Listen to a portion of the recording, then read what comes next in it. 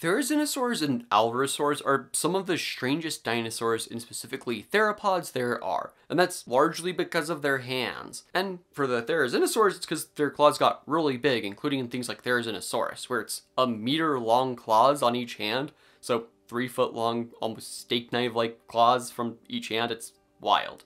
But then you also have the Alverezsaurs, which rather than having multiple claws on each hand, just reduced their hands down to one single digit and just kind of clawed around at things.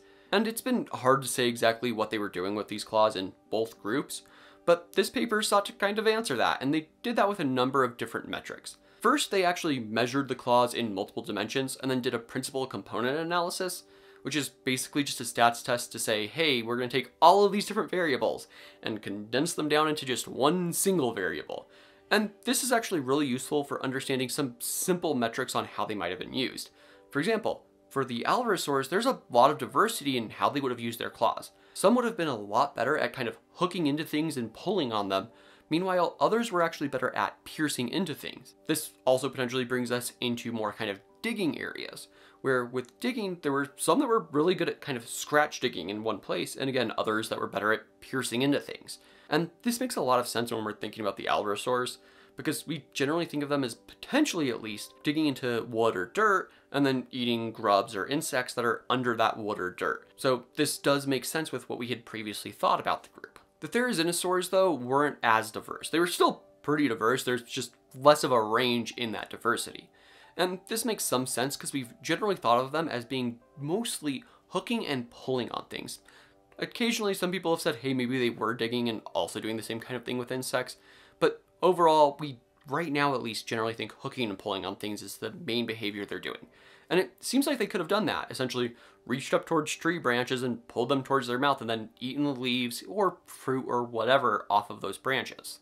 But with that less diversity, it's also important to have other tests, including a finite element analysis, which is measuring them, making models of those different claws, and then running them through a computer simulation to understand where the different stresses would have been. And most of them, like Nothronychus, which actually there's a skeleton of it a little bit that way from me, near the museum in northern Arizona, it seems like it would have been able to handle that kind of pulling stress pretty well. But then there's Therizinosaurus, which, while Nothronychus has somewhat scythe-like claws, Therizinosaurus takes it to an entirely different level because, again, they're a meter long. And it doesn't seem like they actually dealt with stress very well at all. In fact, when you see it plotted with different groups and different kind of behaviors, you can see that most of them plot at least somewhat close to one another. And then you have the Therizinosaurs, where Therizinosaurus is way off in the corner for some reason? And we're not exactly sure why that is. It's definitely something interesting and I think should be looked into more, but these researchers suggest, hey, maybe Therizinosaurus was using its claws as a display feature, which is a bit bizarre. I'm personally not a huge fan of this idea because I don't think there's enough evidence for it to be a display feature. It very well could have been. But I think right now the main focus, because everything else lines up so well with what we thought, the main focus should really be trying to examine and see if their model actually works well for larger animals. Because Therizinosaurus is twice as large as the next largest animal in this data set. It is massive compared to everything else. And even the Alverezsaurs, like, those are absolutely diminutive compared to Therizinosaurus. So there may be something that is either soft tissue that we don't understand about Therizinosaurus that helped it deal with those stresses, or potentially the model just doesn't deal with super large animals very well. There's a lot of possibilities for why Therizinosaurus could be the only very extreme outlier. That said, Therizinosaurus does have the most very visibly outlying claws.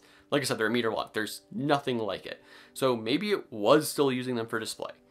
But again, I think that it needs to be investigated a little bit better before we really commit to that idea. Although I do still think it's a pretty interesting idea.